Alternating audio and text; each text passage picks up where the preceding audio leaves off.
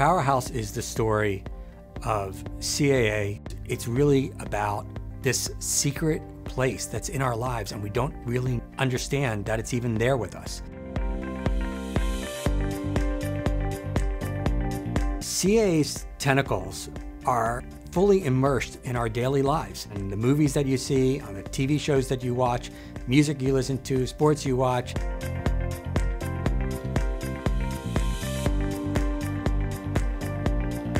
One of the things that I realized when I was doing this book was that a lot of people don't really know what agents do. They think of them as kind of very high-powered, egomaniacal people who love to close deals and throw their weight around and then take 10% of their clients' money. Time after time, I came upon stories that, the agent in an actor's life is a big part of their world outside of the deal-making.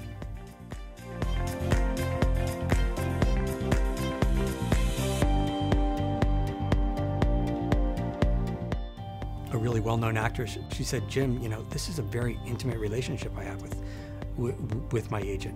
I trust him and he knows about everything in my life." Cher, her agent, Ron Meyer, tricked her into doing Moonstruck. She won an Academy Award for it.